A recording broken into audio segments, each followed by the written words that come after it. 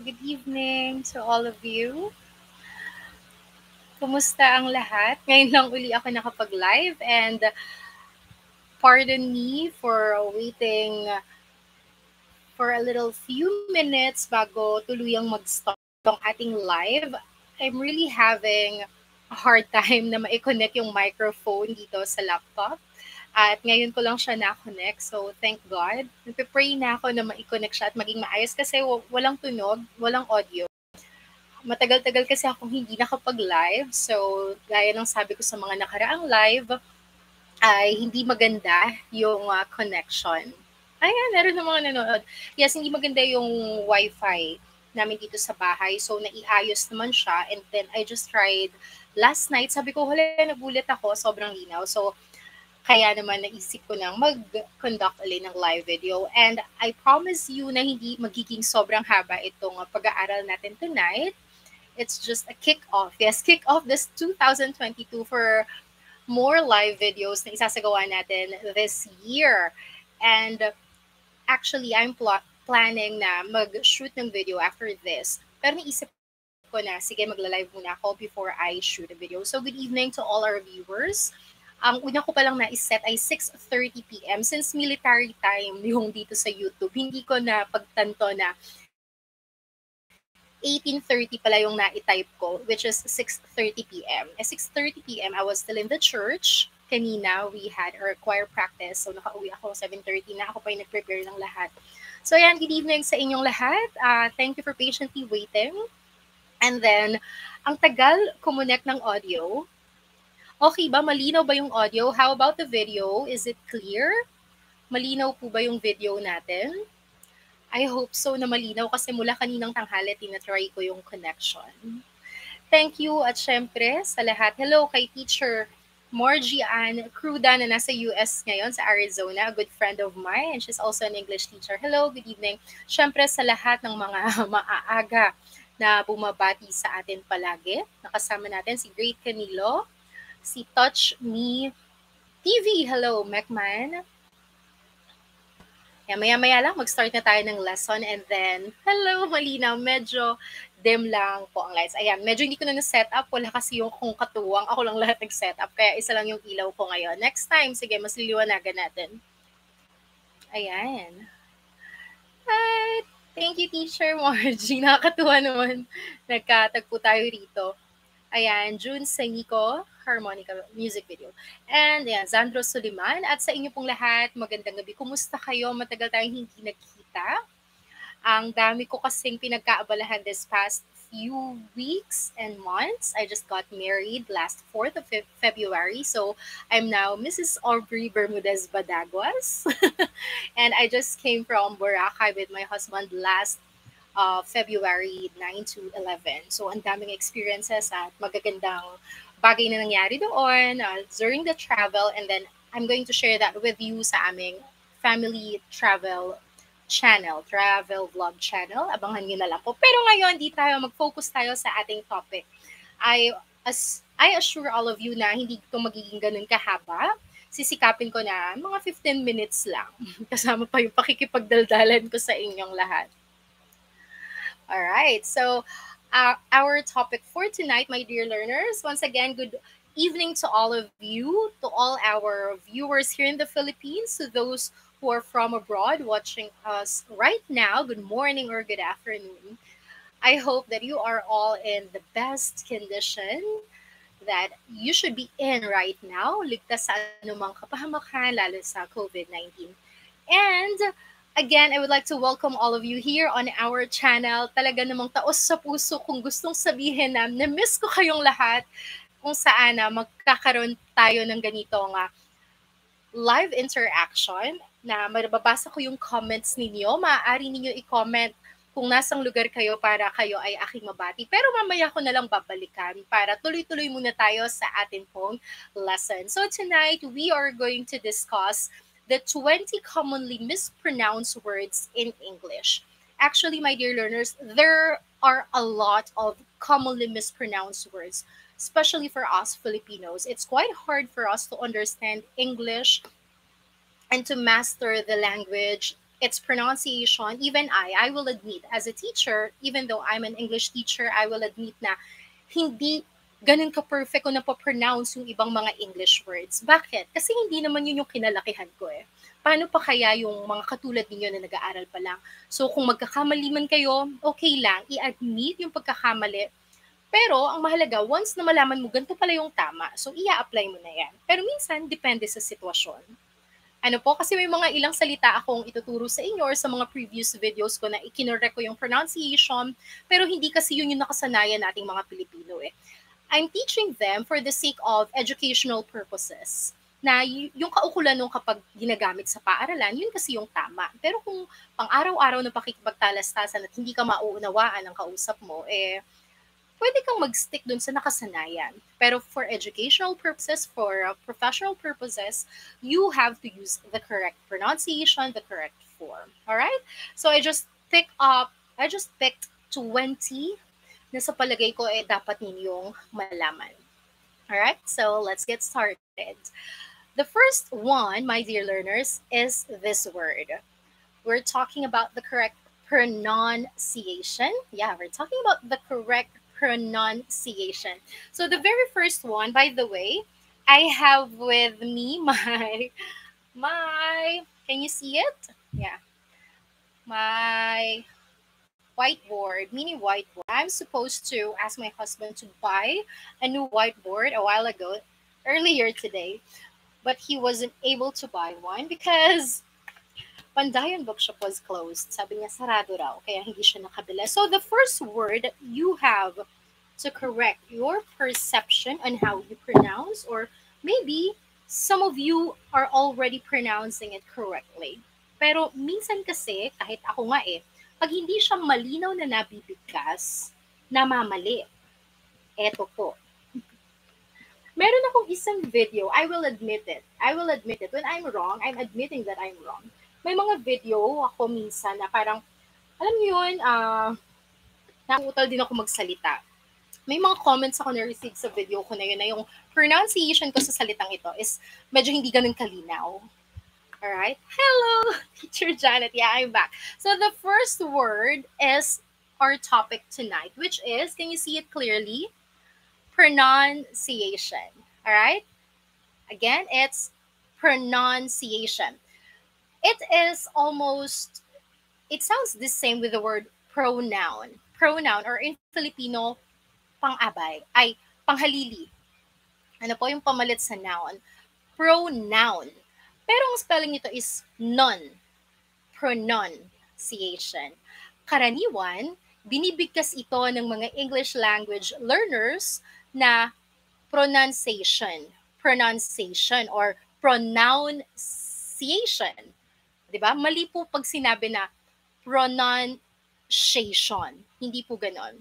Hindi rin po pronunciation. Alright? So, paano po, Teacher Aubrey, ang tamang bigkas?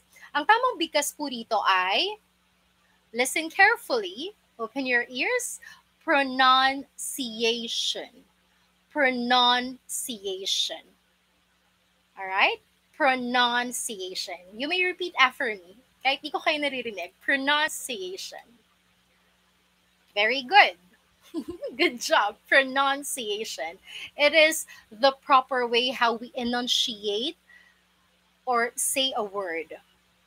Yung tamang pagbigkas. Pagbigkas. Pronunciation. That's our first word. Alright, so take note of that. Pronunciation. Now let us proceed to our second word. The second word, my dear learners, is this. If you know other commonly mispronounced English words, you may comment them on our live chat there. Sige po, gawin nating active ang ating live chat. Dito sa gilid, if you're watching on your mobile devices, sa ibaba yung live chat. If you're watching on your laptops, nasa kaliwa. Sige, as I promised, hindi natin sobrang hahabaan itong video. The second one is this.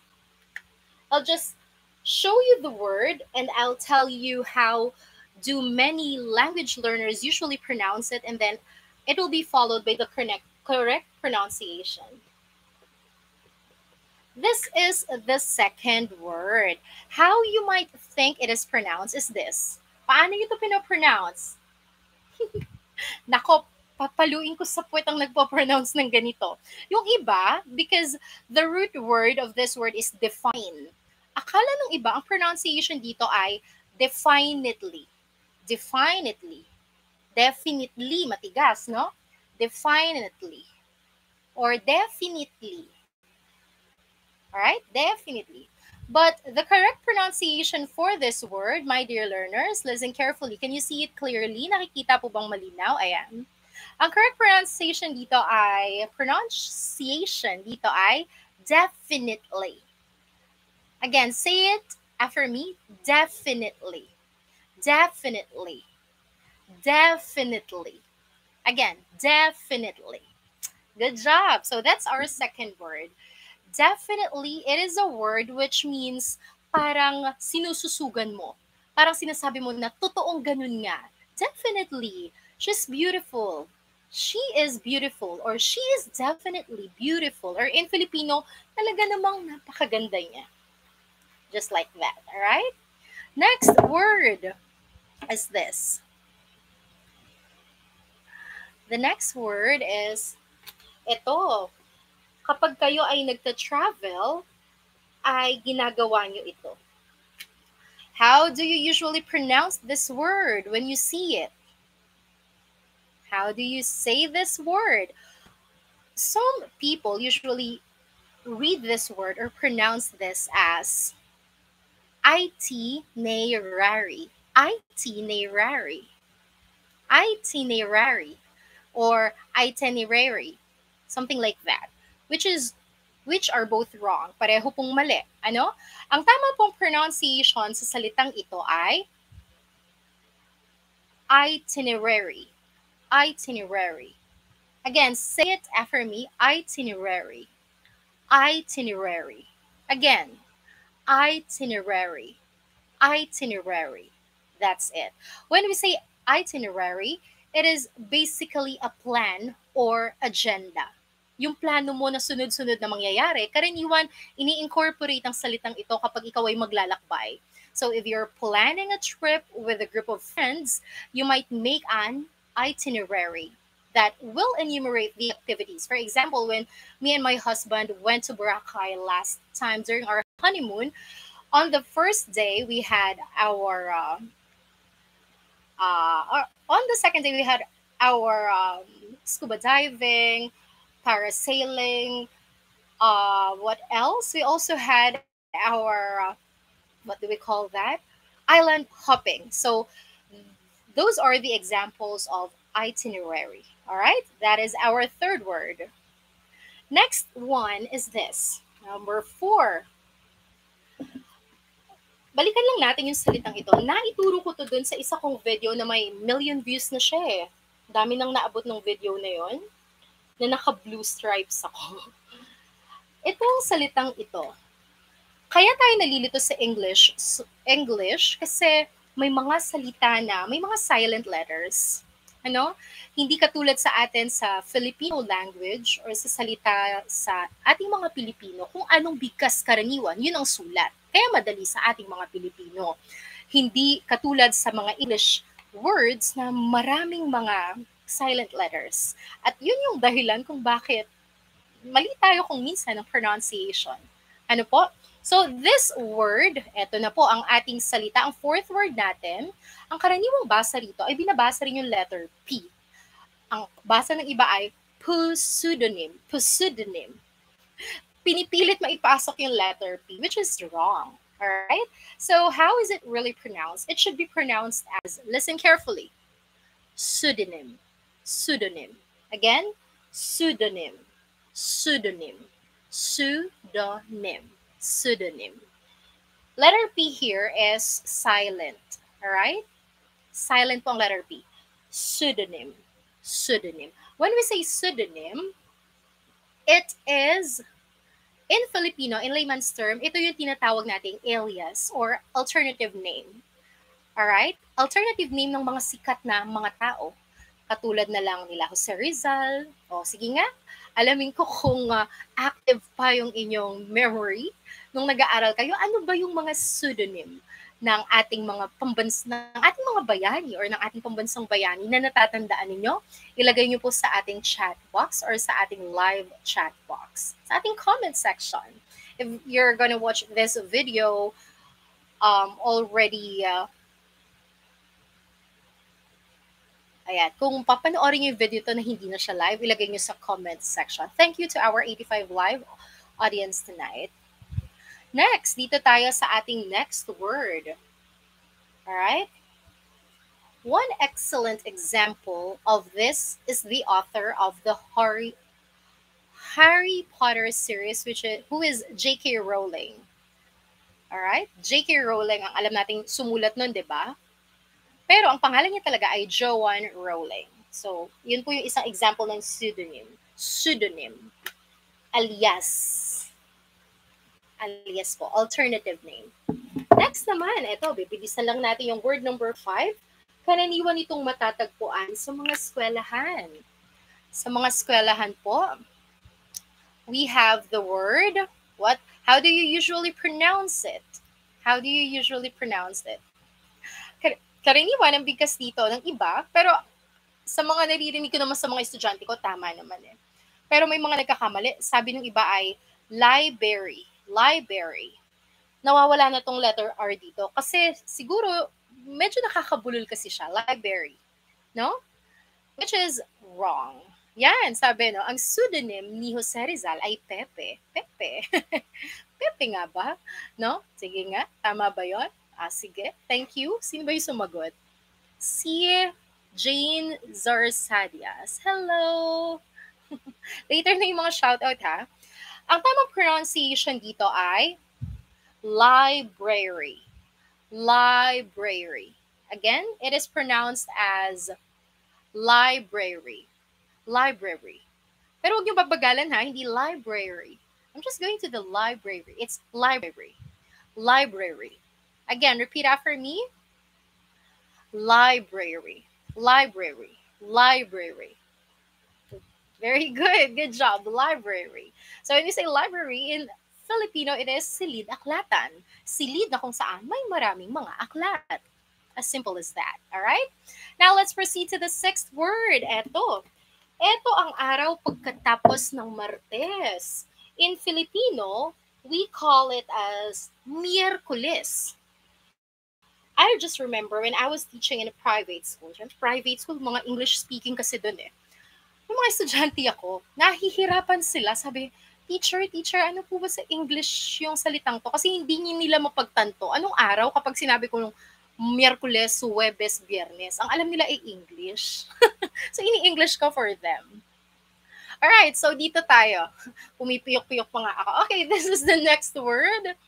Ayan! Nako po, how do you pronounce this?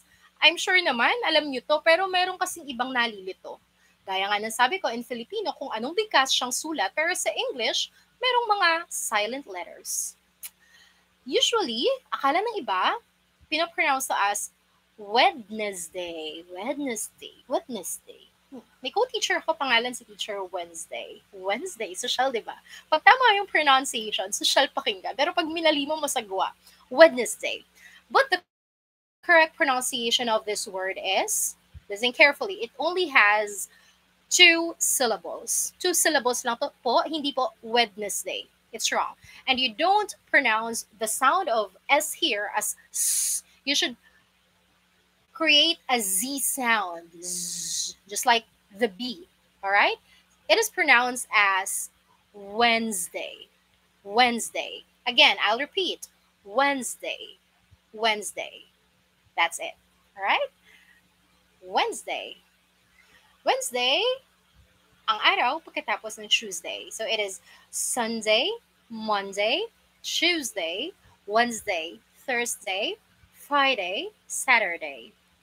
The 7 days of the week. So we have Wednesday. Now let's have the next word. Easy lesson lang naman to. Correct pronunciation lang, no?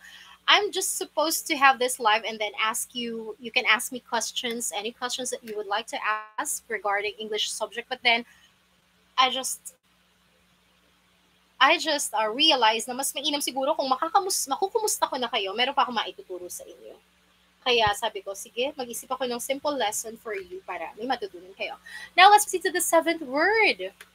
The 7th word is this. Can you read it? Nako, ako nung bata ako, lagi rin akong mali pag binabasa ko to. The 7th word we have is this. Diba? May silent word, may silent letter din siya, kaya nakakalitong basahin. This 7th word usually pronounced as subtle, subtle, subtle. Kasi may binga naman, di ba? Subtle. Which is wrong. So we should pronounce this word as subtle, but very soft. Again, listen carefully. Subtle. Again, subtle. Subtle. Subtle. And when we say subtle, all right, when someone or something is being subtle, they are not obvious. Pag sinabi natin subtle, hindi siya halata. Hindi siya halata. It's just subtle. It's subtle. So for example, kapag may English movie kayo na papanoorin, minsan yung tema, yung aral na gustong ipahatid nun, ay pinaparating ng mga gumaganap, ng writer, ng author, na in a subtle way. Okay? In a subtle or conveyed through metaphors. Hindi siya direktang sinasabi. Ano po? Hindi halata na makikita mo agad. Hindi siya direkta, hindi halata. That is the word subtle. Again, say it. Kahit walang nakakarinig, kahit di ko kayo naririnig, pwede niyong ulitin. Say, subtle. Subtle. Good job! So that's the, pang ilan na ba yun? That's the 7th word. Now let's proceed to this one. Naku, ako rin nagkamali rito. Huwag kayong mag-alala. Kung nagkamali kayo, nagkakamali rin ako before sa mga salitang tinuturo ko. We have the 8th word, which is this. How do you read this? Siyempre, kapag unang kita mo, ang basa po dyan, Teacher Aubrey, ay debris. Ay, debris. Debris. Diba? Debris. But the correct pronunciation for this one is debris. Again, say it. Debris. Debris. Again, debris. Debris. All right? Again, say it after me. Debris. Very good. So when we say debris, isa na naman itong halimbawa ng salita na may silent letter. And the silent letter here is letter S. Hindi mo po pwedeng sabihin debris. Debris. No? Medyo padulasin nyo yung dila nyo para kapag nag-English kayo, hindi siya ganun katigas. Say debris. Debris. Debris. Debris. When we say debris, my dear learners, ibig sabihin nito is yung mga tira-tira. Debris. Yung mga naiwan. Ano po? Debris. Right? Subukan nyo nga gamitin sa pangusap yung salitang debris. When we say debris, remains of something broken. Something broken down or destroyed. Yung mga natirang mga kung anik-anik, kung mga maliliit na kung ano man, sa mga nasira o sa mga nabasag, may mga debris. Di ba? Mag-ingat ka, may mga debris dyan ng nabasag na. Ayan, sabi niya, watch out of falling debris. Alright, tama. No? Good job. Thank you for giving examples. Pa-shoutout o sige na nga si Fantastic Alisa. Hello, shoutout sa'yo. Later po yung iba babatiin natin, don't worry. Alright, so that's our 8th word. Now let's proceed to the 9th one, which is this. Alam niyo ba, ako rin, nagkamali ako rito. It's a simple word na I'll admit, nagkamali ako. Nagkamali ako. Ito po. Ayan. Itong salita na to, kasi ang pronunciation sa English alphabet ng A is A, just like apple. Apple. That's the usual pronunciation or sound. A. Apple. Okay? Apple. Yan, parang lumalabo ata ng konti yung video natin. Yan, apple.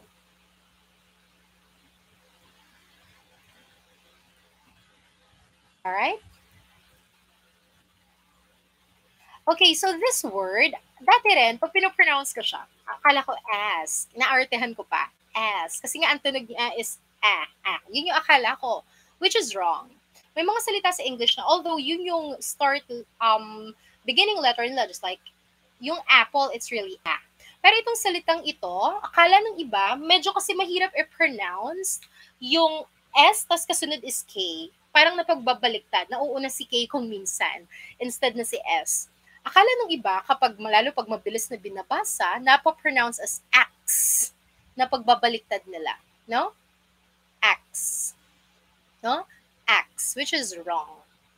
The correct pronunciation for this word is, listen carefully, straight na pinopronounce yung a, as in aso, ask. Again, listen carefully, it's just simple, it is ask, ask, ask. Alright, we have ask, ask. When we say ask, it only means nagtatanong, ask. Ask. Alright? Ask. Ask. Parang may letter H. Ask. Ask. Hindi siya directly one syllable. Parang merong naglalarong pangalawang syllable. Ask. Ask. Ask. Alright? That's it.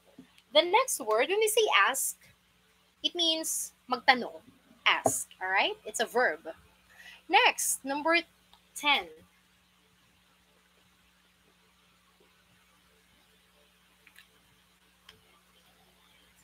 Gaya rin ng word na ask, na akala natin dati is ask, kasi nga maarte, no? Akala rin ng iba, binabasa to as athlete, parang apple, which is wrong. Ang basa rin po dito sa salitang ito is as in na direkta, just like aso. It is athlete, athlete. So pansinin nyo, dalawa yung letter E, magkabilaan, napapagitnaan ng isang consonant, which is letter T, it means it's long. Long yung E sound niya. Athlete. Hindi athlete. Hindi athlete. It's athlete. Athlete. Again, athlete. When we say athlete, well, simple lang, atleta, manlalaro. Alright? Athlete. Who is your favorite athlete? Who is your favorite athlete? Who is the most famous athlete that you know? Sino yung pinakasikat na atleta ang kilala ninyo? Sige nga, lagay nyo sa ating chat box. Next, for number 11. The word number 11 is this. Akala natin, ang basa dito ay epitome. Epitome. No? Epitome, yan yung akala ng iba. When we say epitome, it's not epitome, ha? Ang correct pronunciation dito, pronunciation dito ay epitome. Epitome. Again, say after me, epitome. Epitome. Epitome. Yes, isa sa pinakasikat din si Heidelin Diaz, the Filipino weightlifter. Diba? Napakahusay. Eliza Valdez. Ngayon, itong epitome, again ha, it's not epitome, it's epitome. Epitome, alright? It is a noun. Isa po itong pangalan. At ang ibig sabihin, something that is the perfect example of an idea. Kumbaga yung tipong kapag may naisip kang ganung ideya, siya agad yung maiisip mo na the best na halimbawa na magre-represent doon sa ideya na yon. Alright? Pag sinabi nating kamao ng Pilipinas, may isip agad natin ang perfect epitome noon ay si Manny Pacquiao. Hindi ba? Kasi kamao So, siya talagang kilala sa boxing pagdating dito sa, actually, worldwide. At siya yung nag-represent sa Philippines. So, that's an example for epitome. Alright? Epitome. Next word.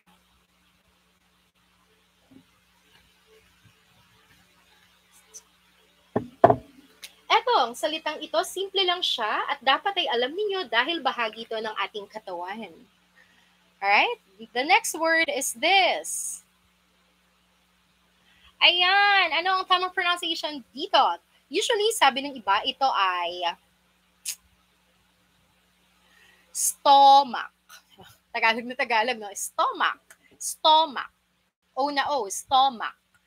Yun kasi yung spelling, kaya nababasa ganun. Pero ang pronunciation dito ay stomach. It can be stomach, or stomach. Stomach or stomach. Again, it can be stomach or stomach. Mac or mic. Alright?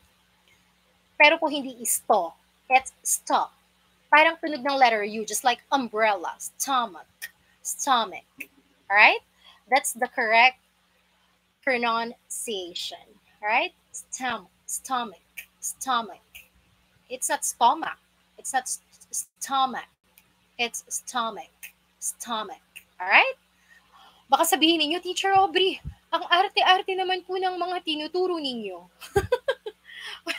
Hindi ka arte lang yung tinuturo ko ha. Marami kasi ako na-receive na ganung comment. Nako, hindi ko naman bilang yung mga comments na nababasa ko. Hindi po ka-artehan yun. Yun lang yung for educational purposes kasi itong tinuturo ko.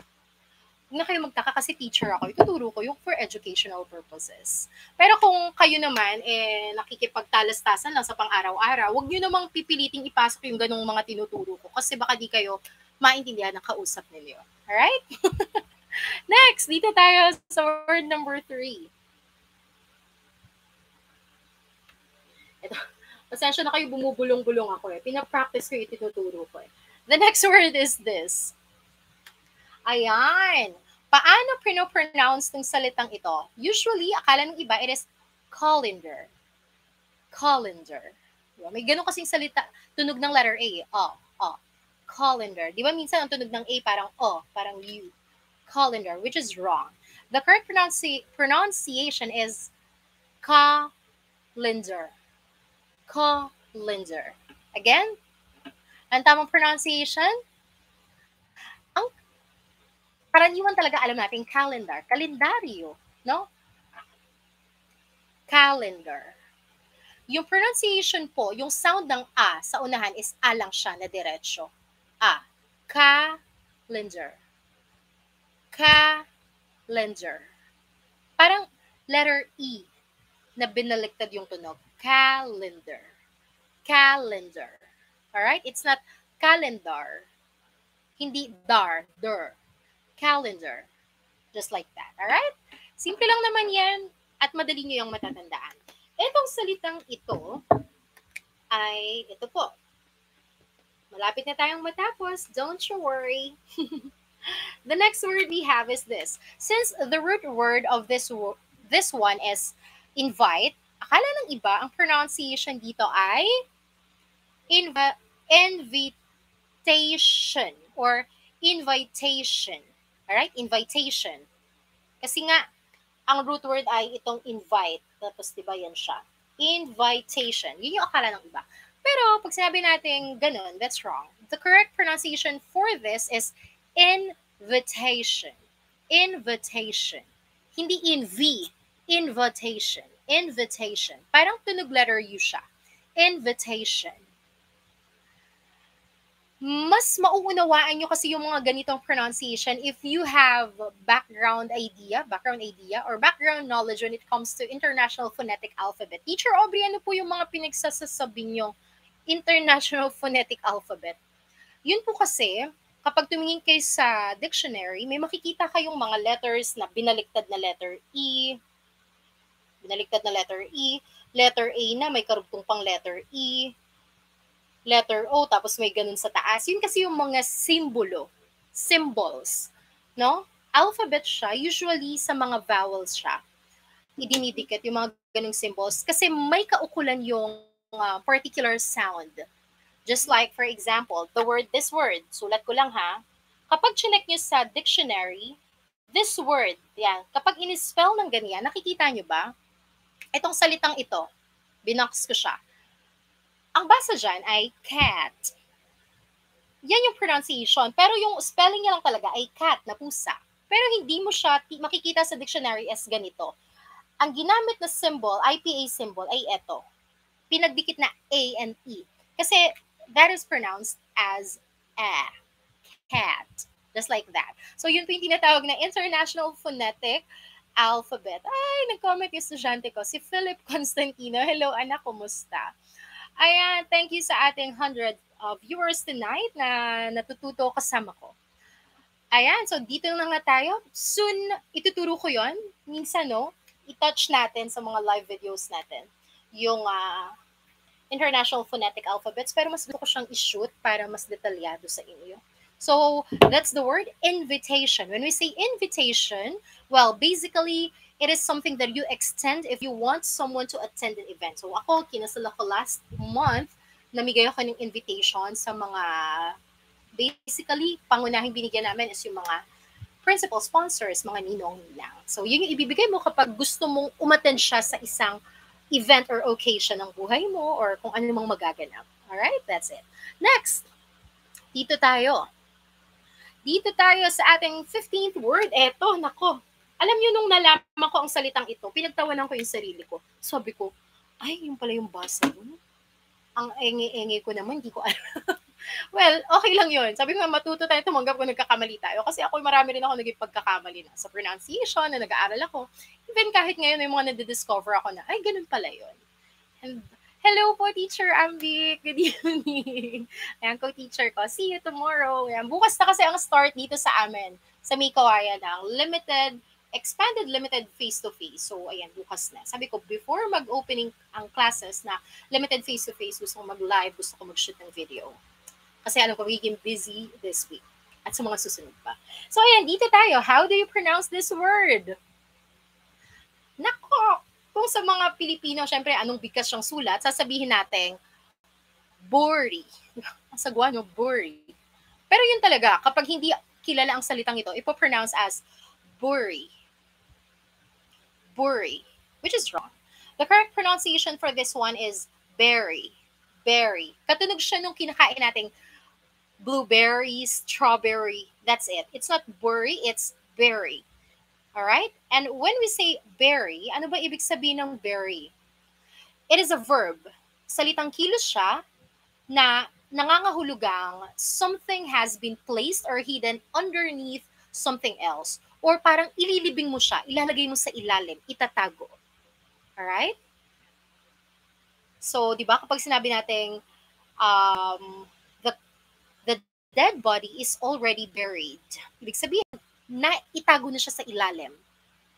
That dead body has already been placed or hidden underneath something else. Usually, nakalagay sa taong nasa ilalim ng lupa. Buried. Nalibing na. Alright? And the pronunciation for this word is bury. It's not bury. It's bury. Again, repeat after me. It is bury. Bury. Bury. Ayan. So, that's it. Alright, next word. So, ang daming nanonood. Marami pong salamat. Maraming salamat. Buried. Buried kapag past tense na. I'll just write it para matouch natin. Bury, present tense. Kapag tapos na, past tense na, yung letter Y, papalitan ng I at maglalagay ng ED. Magiging buried. Buried. The dead body is already buried. It's not buried. Okay lang yan, no? Minsan matatawa kayo sa sarili ninyo eh. Kasi yung nagkakamali kayo. But then, kapag alam niyo na yung tama, i-apply na ninyo. It's okay. Okay lang, Mekman, no? Ikaw kayo pinakamaaga kanina. Ayan, thank you isa sa ating members ng channel, si Eugenio Dionesio Jr. Hello, good evening sa'yo. Special shoutout kasi member yan ng channel natin. Next, malapit na tayong matapos. Pasensya na ha. Pinipilit ko namang iklian yung live ko eh. Pero feeling ko kasi sobrang daldal ko. Humahaba. Pasensya na kayo. Okay, next. Number 16. Ito ang ginagawa ng mga ikakasal. They are walking down the... How do you pronounce this word? They are walking down the aisle. Some people usually pronounce this as aisle, which is wrong. Aisle. Ang pronunciation po dito ay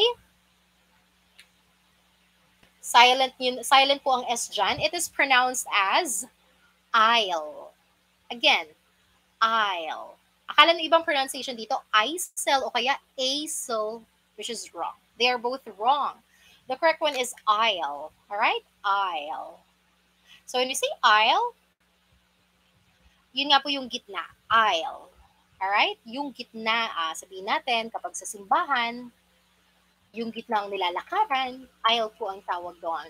When you become a bride, you are going to walk down the aisle. Again, repeat after me. It is aisle. Aisle. Very good. Aisle. Alright, next word po tayo. Next word tayo. Eto. Ako, kayo ba ay ganito? Naku, bukas, simula na ng limited face-to-face classes namin. May mamimit kaya akong mga ganitong mga estudyante. Hindi naman mawawala. Actually, sa aming mga teachers, kung sino pa minsan yung ganito, sila yung hindi namin nalilimutan. Ako yung mga nauna kong estudyante, kapag ganito, hindi kasi maiwasan di ba? May mga bata talagang makukulit. Minsan kung sino yung sobrang makukulit at pasaway na tinatawag, actually sila yung sobrang sweet at pagdating ng araw, very remarkable sa teachers yun. Pero hindi nangangahulugang, sinabi ko yun, maging makulit kayo sa mga teachers nyo. Pero yun kasi yung karaniwan Kung sino yung sobrang makulit, pag tumanda na yung mga teachers, sila yung usually maaalala. Si ganon, yung makulit na ganon. Pero hindi masama yung kahulugan sa amin nun. Mas naaalala lang sila. Ewan ko ba bakit ganon. Yun lang talaga. Ay, tama. Tama si Mekman. Okay, so this is the word. Akala ng iba, ang pronunciation dito ay mischievous. Mischievous. Parang continuous. It's wrong. Hindi siya mischievous. It's pronounced as mischievous. Mischievous. It's not chi. Ch. Listen carefully. Mischievous. Mischievous. Again, mischievous. Mischievous. When we say mischievous, it is an adjective that describes someone who likes to cause trouble because they think it is funny, not because they are malicious. So, ayun nga, medyo pasaway yung lagi nilang gustong gumawa ng bagay na mapapansin sila kasi akala nila nakakatuwa. Lahat ng bagay ginawa nilang nakakatuwa. Pasaway. Something like that. Alright? So, ganun ba kayo? Are you mischievous? Are you mischievous? So, para mas maganda pakinggan, instead na, ang kulit-kulit, ang pasaway-pasaway mo, you can say, you're very mischievous. Magbago ka na. Please change your attitude. You're very mischievous. That's mischievous. It's not mischievous. It's mischievous. Alright? Next word. Malapit na tayo. Next is this one. We have eto kanina. Naalala ko tong salitang ito. Eto ba? Ano ba ang paborito ninyong palaman? Sige nga, bago ko ipakita to, ilalagay ko muna. Ilagay muna sa chat, live chat natin. Ano yung favorite ninyong palaman sa tinapay? Ha? Ano po ang favorite ninyong palaman? Sige nga. Ang paborito nyo bang, pag may nabasa akong ganun, saka ko ipapakita ito. Ang paborito ba ninyong palaman ay cheese, sandwich spread, peanut butter. Meron ba sa inyong ang paborito? Paano nyo ito binibigkas? Paano? Ayan, ang bigkas nyo ba rito ay mayonnaise or mayonnaise or mayonnaise. Mayonnaise. Ang sarap ng mayonnaise. Lalo merong itlog. Tapos lalagyan mo ng konting, yung siling pula, red bell pepper. Tapos may queso. Parang pimiento na yun, di ba? Mayonnaise. Mayonnaise o mayonnaise? Anong tama sa dalawa? Well, wala pong tama dun sa dalawa. Dahil ang tamang pronunciation dito ay, listen carefully, ang sound ng S dyan ay Z sound. It is mayonnaise. Again, it's mayonnaise. Mayonnaise. Alright? Ayan. Mayonnaise. Z sound po Z sound. Mayonnaise. Alright? And the last one. Hindi pa pala tayo last one. May dalawa na lang. Okay, this one we have, eto, hinihingi nyo to sa mga kainan. Akala nila, or akala ng iba ang pronunciation dito ay menu. Menu. Menu. Alright? Menu. Which is wrong. Menu. Para siyang may isiningit ka na letter Y, ang correct pronunciation dito ay menu. Menu. Parang may silent Y dyan. Long U. Long sound of letter U. U. Menu. Alright? Menu. That's it. Menu. Pag dinugtungan nyo ng do, menudo. Menudo. Diba? Menudo. May nabasa lang sa comment. And the last one is this. Kapag nasisiraan kayo ng mga tubo sa bahay, binabasa yan ng mga unang nakakita, nakakabasa dyan na plumber. Plumber. Yeah, plumber. Okay? Pero po, silent B yan. Plumber. It is pronounced as plumber. Plumber. Again, plumber. Plumber. Okay, so when we say plumber, it is a repairman. Siya po yung nagre-repair. In Filipino, it is tubero, who specializes in fixing plumbing, toilets, faucets, sinks, tubero. In Filipino, it's tubero. Siya yung nagre-repair ng mga sirang gripo, tubo, lababo. We call him as a plumber. All right? So again, those are the 20 commonly mispronounced words. At marami pa pong iba. Hindi lang to 20. Napakarami pang iba. Don't worry, next time, ituturo ko rin yung iba sa inyo. At syempre, the best way para malaman nyo maging wide reader kayo, magbasa po ng magbasa. Ulitin lang natin yung 20 mga salita. Balikan lang natin. We have the first one, pronunciation. We have definitely, itinerary. We also have pseudonym, pseudonym. We also have library, library. Wednesday, Wednesday. Subtle, subtle. We also have debris, debris, debris, debris. Next is ask, ask. We also have athlete, athlete. Next is epitome, epitome. We also have stomach, stomach. We also have calendar, calendar. Next is invitation, invitation. We also have berry, berry. Next we had aisle, aisle. Mischievous, mischievous. Mayonnaise, mayonnaise. Menu, menu. And the last is plumber, plumber.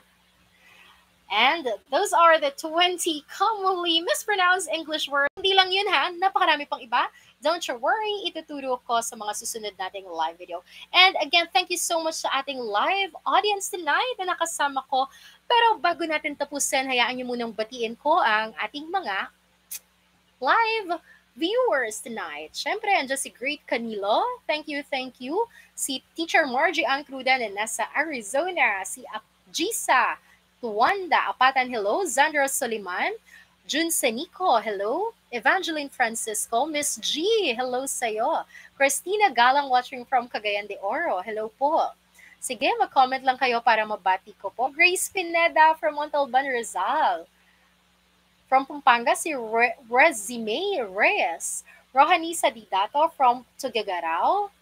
Clark, Kyle, PH, hello. Napakasipag na taga-comment to sa lahat ng video lessons. Thank you, I appreciate yung mga avid na nagbibigay ng comment ng yung comments niyo kasi malaking tulong yun to motivate me. Pasensya na kung minsan hindi ko lang talaga maisa-isang mabasa. Pero once na ma-heart ko yun, ibig sabihin, binabasa ko talaga lahat ng comments, no?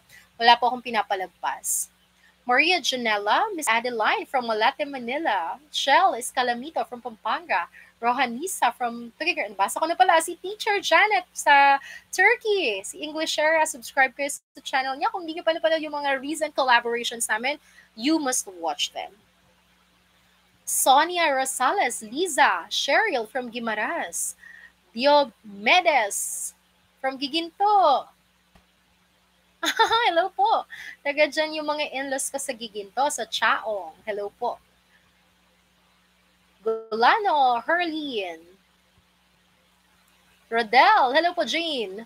Christina, Maria Lorraine, Arian Tamayo from Nueva Ecija.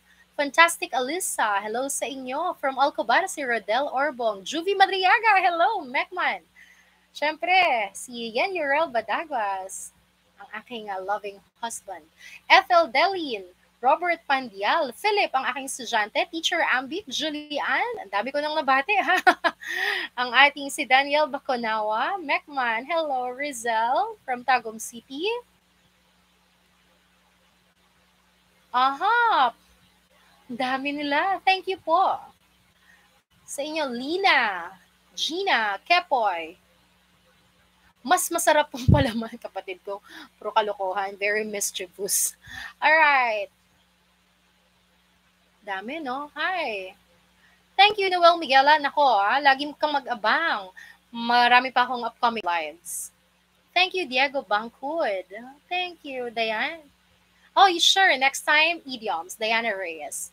Jojo Huriel from Macau. Hello po, kumusta dyan? Thank you, Mitch. Ayan. At sa inyong lahat, Maria Lorraine Flores from Quezon, Clyde Valiesfin from Karuhatan, Valenzuela. Ang lapit nyo lang sa amin dito sa Mikawayan. So, thank you so much po sa inyong lahat. Hindi ko na, thank you. Ganda ng lesson. Thank you, Yen. And sa lahat po, maraming salamat po for spending your Sunday with me. Diba? Sunday ngayon, dapat papahinga kayo, chill lang, pero nag-aral pa rin kayo. Salamat. Actually, very sincere from my heart na miss ko talaga kayo, no? Si Rowena Pamatong, hello from Lanao. Magandang gabi po. Na-miss ko kayo kasi ang tagal kong hinintay na maging maayos yung internet connection namin. And ayun, nagbunga na may paghihintay, naging maayos kasi pinalitan yung router. I think mas okay na siya. So nangangahulugan, makakapag-live ako madalas dahil okay na yung connection. Thank you so much. Kung may request kayo, sige, i-comment lang ninyo. And syempre, ini-invite ko kayo na i-like yung FB page. Mag-follow kayo at mag-like sa FB page na Learn English with Teacher Aubrey. Alright? Learn English with Teacher Aubrey. Hello, Evangeline Francisco. Shoutout daw natin yung The Sister. Hello, shoutout sa The Sister. Ayan, thank you po sa inyong lahat. Juvie Madriaga. Ayan, bukas ulit. Ayan, marami pa po mag-like and follow kayo sa Learn English with Teacher Aubrey, pati sa TikTok ko na aubrey.bermudez. Kasi soon, maglalagay na rin ako ng contents doon. Abangan nyo yung mga upcoming videos pa natin. Thank you so much to all of you. At bago ko tapusin ng video na ito, nais ko muna ipaalala sa inyong lahat na anuman ang inyong mga edad, established sa buhay o narating sa buhay, kung mayroon kayong mga pangarap, walang imposible, basta lagi lamang pong pagsisikapan at pagsasanayan. See you on our next live video lessons. Bye and good night!